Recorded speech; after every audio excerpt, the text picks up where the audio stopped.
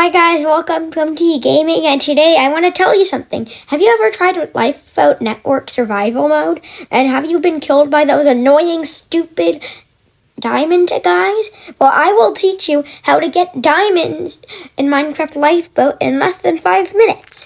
First, you'll need to travel at least 23.5 blocks in the air, and then place a block down like that.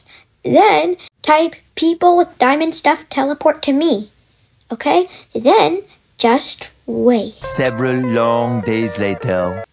Okay, someone has wanted to teleport to me for that. Whoa, that was a diamond guy. How? He's downed. That's what you get. Now, you would want to mine down a little, and then after that, you will have to fall, place a block, then do the same, but make sure you don't take that much damage. Yeah, I took that much damage.